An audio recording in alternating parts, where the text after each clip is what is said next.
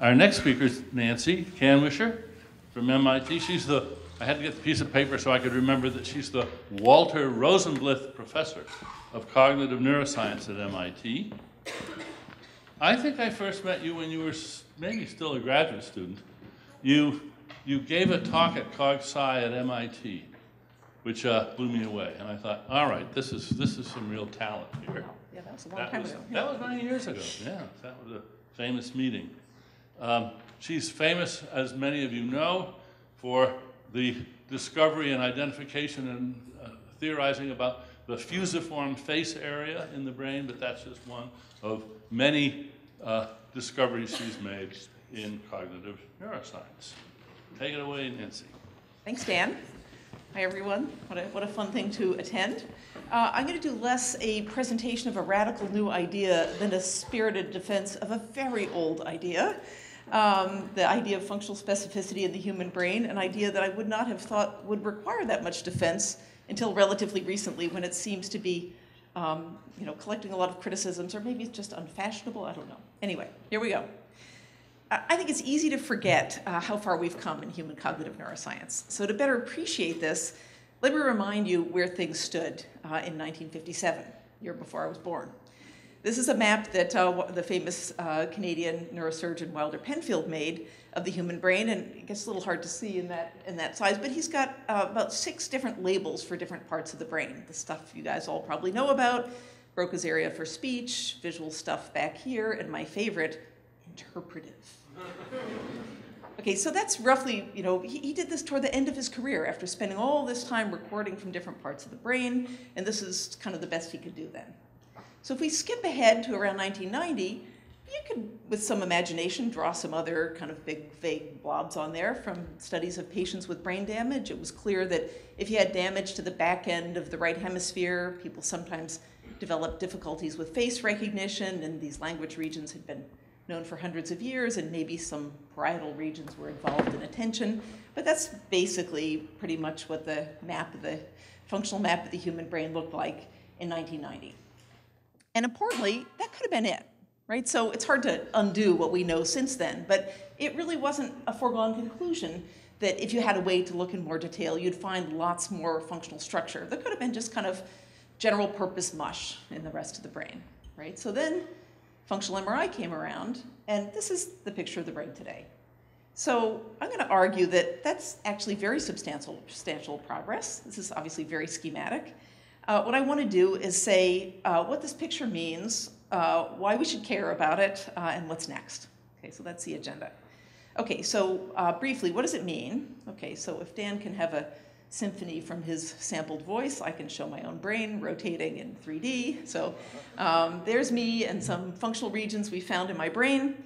And just to say briefly what I mean, the idea of functional specificity in the human brain is that the human mind and brain contains a set of highly specialized components, each solving a different, pretty specific problem. Some of them shown here in me. Each of those regions is present in essentially every normal person. This is just part of the basic architecture of the human brain. I would argue that's important, one, because these are just fundamental components of our minds. This is, in some sense, who we are, is that we are machines made with these particular components. Second, I think it's important because it sets out a research strategy where we can study these things and figure out what they do and follow them up, and I'll talk about what that research strategy might look like. But first I want to say a little bit more about what I mean by saying it's important. Some of these are sort of familiar old ideas, so you might think, okay, who cares? We've known since Broca and Wernicke that there are language regions, but let me remind you that some of these are remarkable and were non-obvious. So for example, this little patch right there is called the TPJ. It's a region where Rebecca Sachs and others, but especially Rebecca, have shown that that region is spectacularly selective. It's pretty much only active when you think about what another person is thinking. That's pretty astonishing. Nobody would have guessed that 20 years ago, and there it is. Even for these regions, like these language regions here, that have been known since Broca and Wernicke, work with functional MRI, particularly by Ev Fedorenko, has shown that those regions are spectacularly selective. So if you identify those regions in each subject, and you say, okay, here are regions that respond when you understand the meaning of a sentence, that's high-level language processing. Are those regions also engaged when you say listen to music or perform arithmetic or hold stuff in working memory? And the answer to all of those questions is no, no, no, no for everything that she and I have tested and pretty much everything you'd think of. They're just incredibly selective.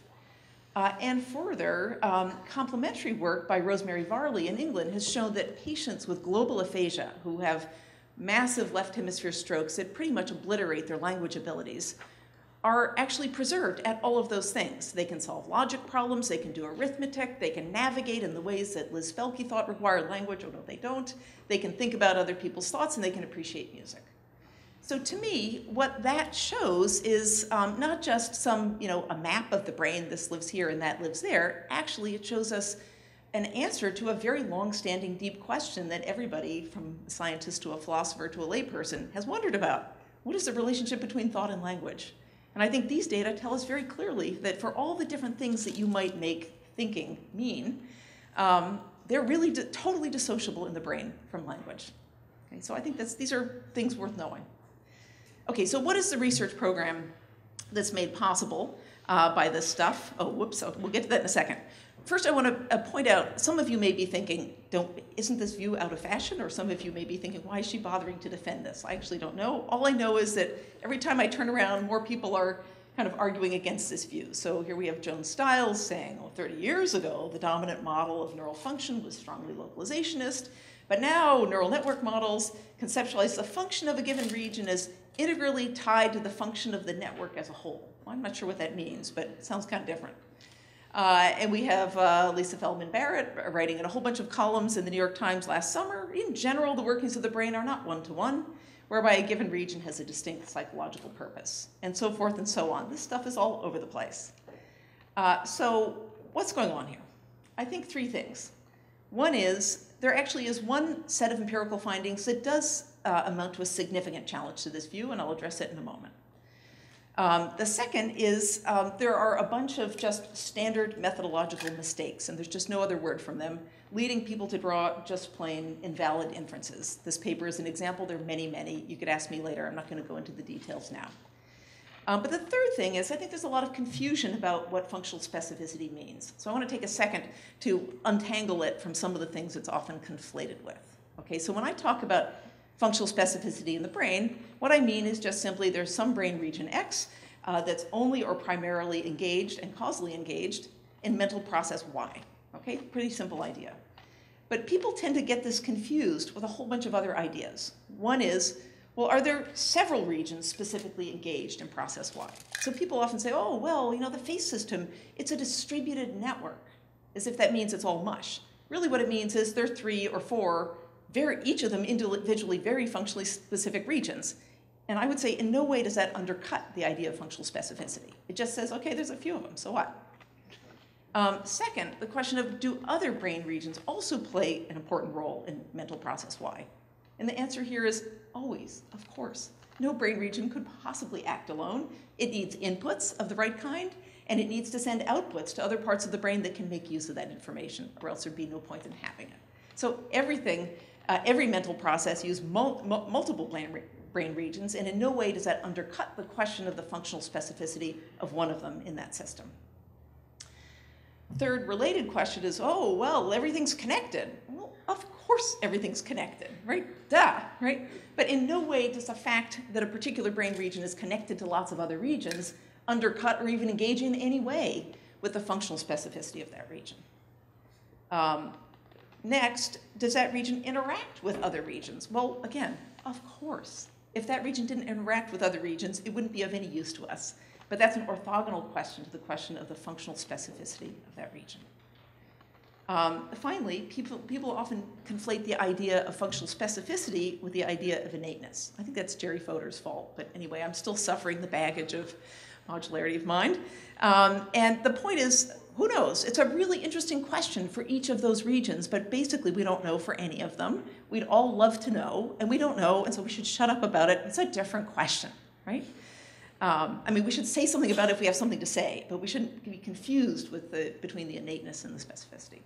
Okay, so all of those are different things. I'm just talking about functional specificity, all right? So for example, the case of the fusiform face area, So here it is. If you've missed out on the last 20 years of functional neuroimaging, there it is in me and someone else. And what this thing does is respond very strongly to lots of different kinds of face images and respond less than half as much to lots of different kinds of other images of things that aren't faces. Okay? So I think the evidence is very strong that that region is functionally specific by that definition of responding a whole bunch more to faces than pretty much anything else. But now we get to the one, I think, serious, significant, worthwhile criticism of this idea. And this is a critique that's been put forth by Jim Haxby. Probably many of you here know about this. What he's argued is that, so what if that region responds more to faces than anything else? That it's the information in that region that we should care about. Okay? It's and what he has shown, and many people, including me, have replicated, is that if you look at the pattern of response across those voxels in the fusiform face area, there is, in fact, some information about other things besides faces. Okay? So that's a serious challenge. It says, because the brain's an information processing system, we should care about information, not just the magnitude of response. So that's a real challenge. But what I would say is the key question here, and this is in some ways related to some of the things that David Haig was saying, the key question is not just, is there information in there that we as scientists can see if we look at that part of the brain and measure its response. The real question is, what is the causal effect of that information? Is it used? Are other parts of the brain reading it out? So really what we need to know is that information used? Does it play a causal role in the perception of other things besides faces? So there's actually a lot of evidence that, in fact, it isn't. But I'll show you some of my favorite, which is simply a videotape of a patient that was made by some collaborators of mine a few months ago. This is a neurosurgery patient who's in Japan, so unfortunately it's in Japanese, but I have subtitles at the bottom. And this guy has very bad epilepsy, and so he's had electrodes placed all over his brain. And the surgeons are mapping out functions to try to prepare for neurosurgery to try to take out the focus of the seizure. And so what you'll see is they placed these electrodes right in the fusiform gyrus. They scanned him with functional MRI. They knew that 2 of those electrodes were right on top of the fusiform face area. That was validated in the experiments we did, where they measured the response of those electrodes to faces and other things. They're very, very face selective. And now the question is, 1, what is the causal role of that region in perception? And 2, especially, what is the causal role of that region in perception of other things besides faces? Okay, so I'll play the video. Okay, so here he is, and you can see he's getting zapped over there. Okay, he's looking at a box. Here's this.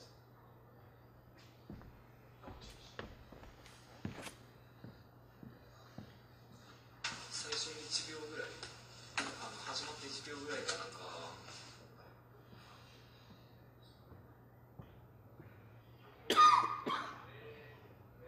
口って感じでちょっと一瞬見えたんですけど、かなと思ってたら、気がついたら半分しか見えないっていうか、気がついたら。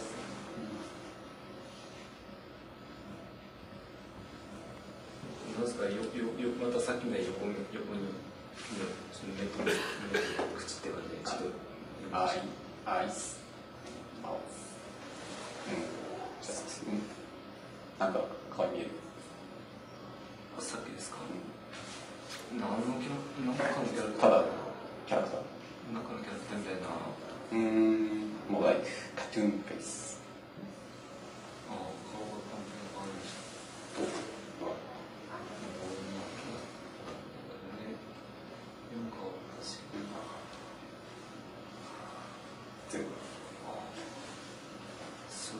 違う人なんだ違う人にどんな感じ髪型はやってないんですけどねなんか言葉であれするですねもう一回やってもう一回One more time One more time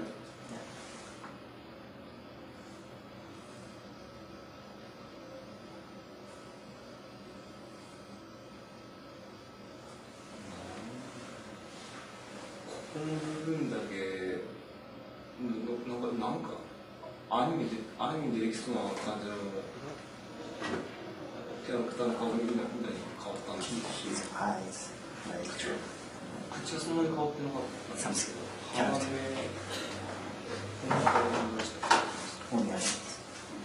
My face was totally changed to cartoon face, especially eyes and nose. I see. So parts of your face become animated. Animated. This is a kanji character on a card right there. It's getting zapped. 血糖を測るのでちょっと耳失礼しますね。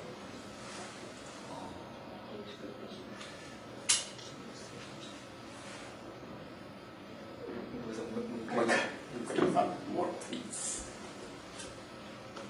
One more time.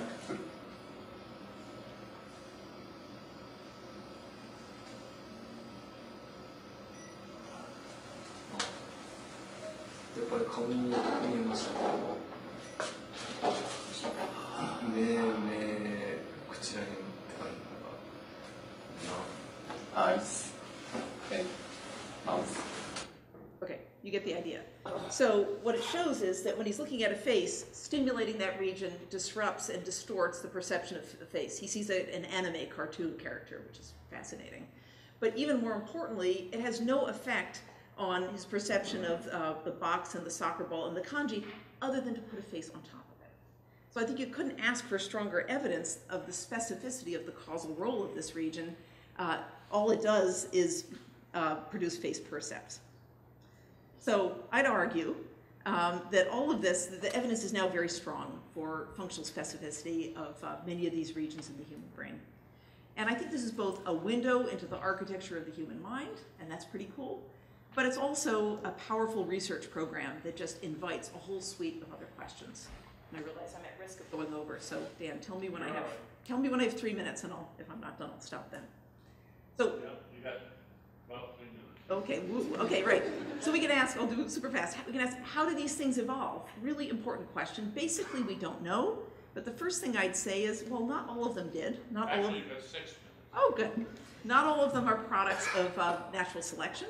So for example, this little region right here, the visual word form area, we and others have shown before that it responds strongly to words and letters strings in an orthography you know, not in an orthography you don't. This is for subjects who read English, but not Hebrew or Chinese. Much higher response to English letters than Hebrew or Chinese.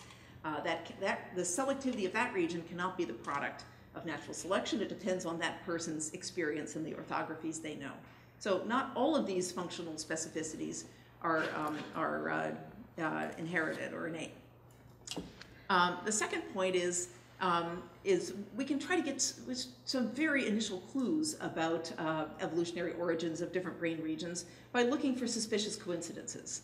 So this is Rosa Leifer-Souza, who's a grad student in my lab, and before she joined my lab, she and Bevel Conway produced this lovely functional image of a monkey brain. This is a side view, and what they showed is there are 3 bands of selectivity on the side of the temporal lobe of monkeys, where there's a band of face selectivity in purple, and then color selectivity in blue, and then place selectivity in green. And when we did similar experiments in monkeys, we found that actually you get the very same ordering of face, color, place selectivity in the human brain, although in humans it's on the bottom surface of the temporal lobe, and in monkeys it's out on the side, as if it got shoved around underneath. I think this is such a suspicious coincidence. It's such a weird, non-obvious arrangement of these selectivities that it looks to me like reasonably good evidence that these are homologous in the sense of inherited from a common ancestor. So mostly we don't know about evolution. Those are just a few beginning snippets, and there's some other possible inroads. The second obvious question that comes to mind when you just look at this picture is, how do you wire up one of these things in development? Here's all this systematic structure. It's really similar from one person to the next. How do you arrange for that to occur? And again, we don't really know. There's been a lot of research, including in my lab, scanning kids age 4 and 5 and up, trying to figure out what's in place by that age and how it changes after that. And there's a lot of debate about whether it continues to change until 10 or 15 or later years of age. But in some sense, there's a much more fundamental question, right? And that is, what does it look like in infancy? How early are those regions present? Kids can do so much by even 2 years of age. What's really relevant is what happens in the first year. And very recently, Rebecca Sachs and her amazing team here, Ben Dean and Hillary Richardson and others, including Rebecca's son, Arthur, have been doing some spectacular functional neuroimaging. And after a 7-year effort, they finally figured out how to get good functional imaging data from 6-month-old infants. And astonishingly, here's the data from one of their infants showing that the basic structure of face and scene selectivity that you see in adults is present by 6 months of age. So for example, this is a 6-month-old, and that's basically the parahippocampal place area responding to scenes, and here are some well-known face selective regions that are known in adults. So I think that's pretty extraordinary. It doesn't tell us how development works, but it tells us, if it places a major constraint on mechanisms of development, that a lot of that spatial structure is present so early. Of course, we want to know not just when does this stuff arise, but how. Again, we don't know the answer, but there's some interesting directions. One interesting idea is that of my postdoc Zeynep Sagan, who's been using diffusion imaging to get these connectivity maps of the brain. And her idea is that connectivity is set up first, and that the patterns of connections instruct the eventual pattern of functional development. And we don't know that for the general case, but there's one little teeny case where Zeynep has some nice evidence. And that's the case of this visual word form area I mentioned. The cool thing about that is that, of course, people have that selectivity for words. Here's our data in an 8-year-old after they've learned to read, but not before, of course. So this is the same data from the same kids registered to their brain when they were 5 years old, showing that that same region was not selective for letters or words when the kid was 5 before they learned to read, and it became selective afterwards. So that's kind of nice. But more importantly, what Zeynep can do is look at the pattern of connectivity in the 5-year-old and predict exactly where in the brain that word form area will land in the 8-year-old when she registers her data. And that's consistent with the idea that prior connectivity instructs functional development. Much more to be done, obviously, but that's a cool initial piece of evidence. Okay, final question. Why these regions and apparently not others? We've looked and looked for lots of other things that we don't see. You don't just find a patch of brain for any old thing you look for, right? Lots of things that would have made sense, like predators and food and stuff like that. We don't see selectivity in the brain. So I don't know the answer to that. I think it's really fascinating, but I think we can ask it by asking what other things do we find. So I'll just end by describing very briefly a recent line of work where we've taken a very different approach. So the limitation of everything we've done before, where we sit around and think up hypotheses, just make them up and then go test them. On the one hand, that's what good scientists are supposed to do, come up with hypotheses and test them. And I used to think people who did anything else just didn't have ideas. But I've come around. And the reason that it's important to do other things is, what if the important aspects of brain organization are just not things we would think up to test, right? And so I think we need to complement our hypothesis-driven methods with ways of just collecting big heaps of data and using fancy math to shake the data and tell us what the structure is without importing our hypotheses. So we've been doing that in auditory cortex. I'll skip over some stuff. We is Sam Norman Higner and Josh McDermott. And we've been scanning subjects while they listen to lots of different kinds of natural sounds, like it's these. It's supposed to either rain or snow. So these are just common 2-second clips of sounds that are easily recognizable. Hannah is good at chosen because they're the most commonly heard sounds that people know and recognize. So we scan people listening to those sounds. We then collect from all of kind of greater suburban auditory cortex back here. From each of those voxels, we get the magnitude of response of each voxel to each of the 165 sounds. And so what we end up with is, across 10 subjects, a big matrix, 165 sounds by 11,000 voxels. Then what we do is throw away the labels in the matrix. Now we just have the data. No hypotheses, no nothing. No knowledge about where those voxels are, how they're arranged spatially, or what the labels are of the sounds. And then we just use some math, in this case a variant of independent component analysis, that basically says, tell us what the dominant structure is in these data, whatever it is. And amazingly, the stuff that comes out is really interpretable. 6 components emerge that account for over 80% of the replicable variance. And the first 4 are sort of known acoustic things that make sense, like selectivity for high frequency and low frequency. That's tonotoptic cortex. That's been known for decades. It's a nice positive control. The interesting thing is the other 2 components that came out. Here's one of my favorites. So this is now the 165 different sounds rank ordered by their magnitude of response in that component. Now let's add some category labels for the kinds of sounds of each of these things. And you can see there's a lot of light green and dark green. So if we average over those, this region responds strongly to speech sounds. But it's not language in the sense of high-level language understanding, because it responds at least as much to foreign speech that the subjects don't understand. It also responds pretty strongly to vocal music that has lyrics, and much less to everything else. So that region is pretty clearly a speech processing region. And other people have seen stuff like that before. This isn't 100% novel, but it's a lovely way to kind of discover it by pure structure discovery. The last region I'll mention is one that hasn't been reported before. Here it is, component 6. And there's lots of light blue and purple, and when you put the labels back on, you see, wow, the things that produce the strong responses here are all music. Instrumental music, vocal music, it doesn't matter if it's a salsa band or a classical flute solo, a person singing, or a drum roll. All of those things produce a strong response in that component, and everything else produces a much lower response. And so that's a music selective response, and this has not really been seen before. Importantly, our subjects were not trained musicians. I love that because this is not something that happens under special circumstances. This is part of the basic machinery we all share. And I also think it's cool because no one even knows why we have music. I'm sure Steve and Ray have lots more to say on this than I do. Well, people say lots of things, but I think there's one thing we can conclude from this, which is music is not just a byproduct of having other machinery in the brain. It's not just like, okay, we have speech stuff and we need that and we know why we have speech and language. And once we have a speech processing system, we can co-opt it and get it to process music. No, music is not engaging the speech system. It's completely separate. It's its own separate thing in the brain. So I think that really constrains a lot about how we think about music. Okay, I'm going to skip the spatial arrangement. They're in different places. Who cares? So this is just supposed to sketch some of the, I think, very exciting research directions that follow just from this simple picture of the brain, figuring out how it evolves, how it's wired up, what it's connected to, how it develops, and which functions may be uniquely human, like those for speech and music. I'll stop there.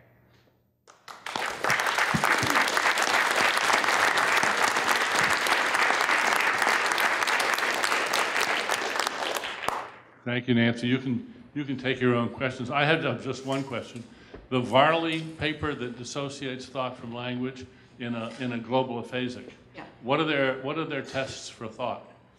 Okay, so this is Rosemary Varley's research program. She's been doing it for 20 years, and she's done pretty much everything you'd think of. Arithmetic, logic, classic theory of mind like Sally Ann tasks, reorientation, that's the part of navigation that Spelke thinks requires language. Yeah. I'm probably forgetting something. I mean, Okay. you know, pretty much everything you'd think of. And of course, you have to do it in subtle ways to try to get them to understand it. But, you know, they're not dumb. They just don't have language. That's the amazing thing. Most recently, Ev Fedorenko and I were sitting around thinking, okay, what is like, there must be some parts of thought that require language. I mean, it feels like some things are really close to language.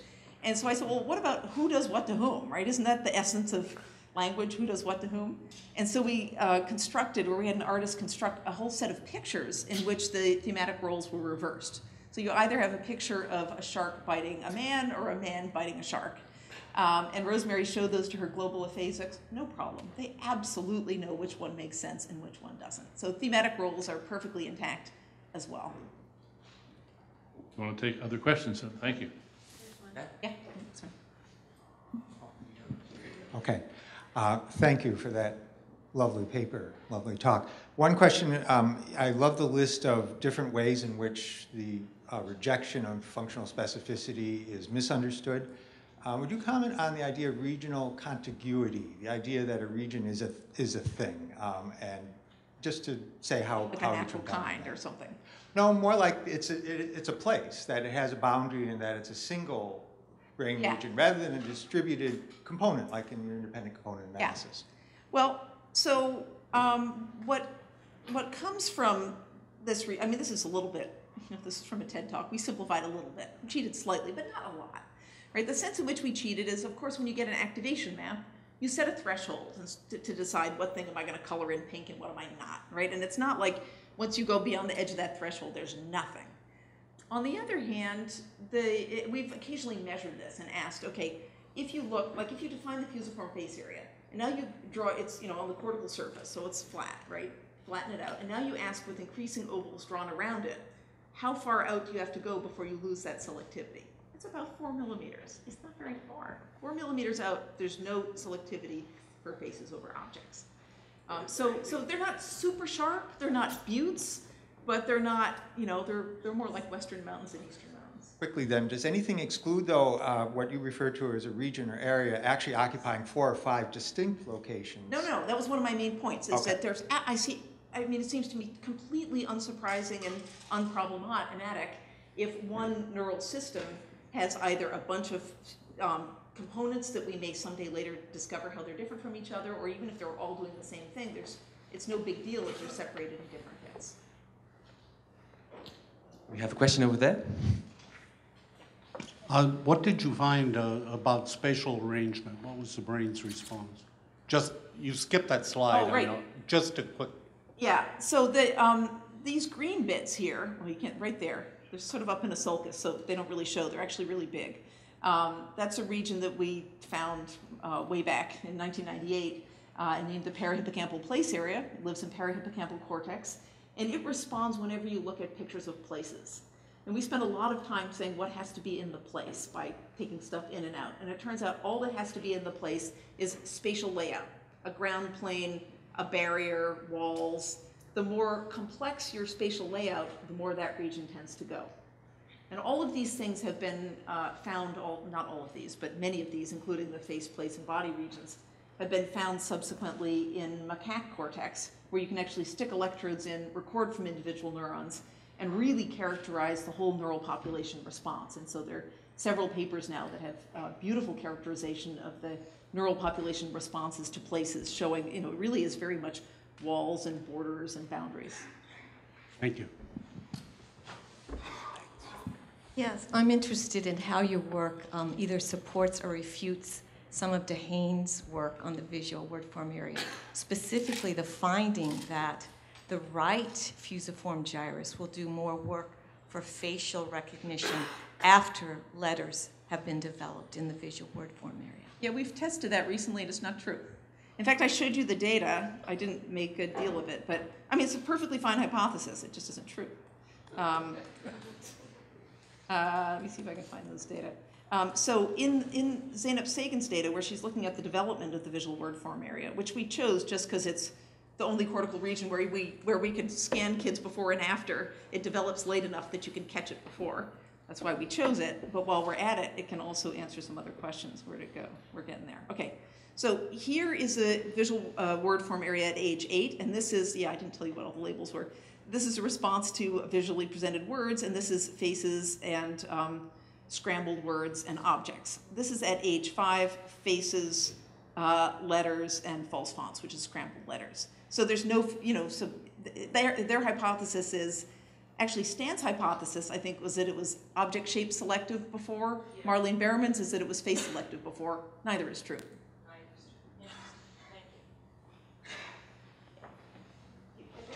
Another laboratory for testing the hypothesis that speech and language,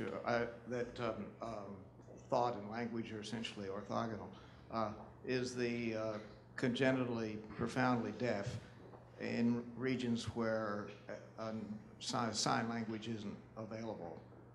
My colleague at UConn, Coppola, has been studying these people in Nicaragua, which is a place where schools for the deaf develop very slowly. And I think it gives good support to the hypothesis. Except, you mean in the sense that those are kids who are raised without normal language, and yet they can think. In the sense that people who are they do invent their own pigeons, though, right? Or they do some pigeon signing, but these people are able to function pretty well in society. They can do menial jobs. They can be even small-time vendors. Those who are small-time vendors, they discovered were very poor at making change. And then and that observation led to some more systematic studies of the counting and arithmetic abilities of these people, and they were very, very poor. So that's one area where there might be. Yeah, so let me just say, I think it's perfectly possible and indeed plausible that language plays a very important developmental role in teaching you how to think and in the development of the whole mind. The question here is just, once you're an adult and you have your whole system in place, are you then relying on your language system to think in? So that's the idea that I'm suggesting these data challenge. It makes sense to me that connectivity would predict the functional specialization, because ultimately, what is a slab of cortex doing? It's getting some kinds of information in, transforming it, sending it out to some other area that makes use of it. Are there any other rationales for why you might expect that kind of functional specificity in the cortex itself? Like, are there cytoarchitectonic differences that would, or the modern equivalent of kind of Brodmann areas with our better technologies that would predict where the boundaries are, or what? There's also a widespread idea that cortex is completely interchangeable, and so there'd be no reason to expect the internal computations in the gray matter to in any way be specialized for different tasks. But I assume that that's a simplification too. Do we know anything about the cytoarchitectonics that would predict what, in addition to connectivity, what area would specialize in what function? It's a great question. I've been dying to know the answer to that for 15 years, and here's the problem. There are a number of people who look in great detail at the histology of postmortem brains, like Katrin Amundsen and Carl Zillis in Germany, who have this set of 20 brains, and they have just analyzed them in spectacular quantitative detail with receptor fingerprints and histology and everything you could possibly want. The problem is that the precise location of these regions vary from subject to subject. Oh, and they're dead. And they're dead. So what we need is in vivo function and ex vivo architecture. And essentially we don't have that. There's one possible exception. Very recently, Colony Grospector at Stanford has argued that actually you can predict exactly where the fusiform face area is going to land with respect to a tiny little sulcus that I never noticed before, but she and her grad student Kevin Weiner found. It runs down the middle of the fusiform gyrus. It's called the mid-fusiform sulcus. And Colony's argument is the fusiform face area lands in a very specific location with respect to that sulcus. Relevance being, you can find that sulcus in postmortem brains. So they have a paper last year or so where they argued that there are cytoarchitectonic distinctions between the fusiform face area and neighboring cortex. I think it's early days. I think it's a heroic effort. Good for them. I'm not sure it's nailed yet, but it's a really important question. Do those postmortem studies just bear on the hypothesis that cortex is completely interchangeable at the histological level? They do, and so, the Katrin Amundsen and Carl Zillis' stuff shows all these fine-grained subdivisions. It's like, Brodmann on steroids, right? But actually, when you look at I'm not a neuroanatomist, to put it mildly. When I look at those figures and they say, oh, see, here's the border between that and that, I can't see a damn thing. So, they have quantitative methods, and they're doing it very carefully to quantify, it's basically the brightness of the tissue as you go across the layers of the cortex, and they have some quantitative way to say when does that change. And I believe them, I think they're doing it right, but when you look at it, it's not very impressive. But whether, visually impressive histology to us has anything to do with relevant circuit structure, who knows? Thanks very much, Nancy. That was wonderful.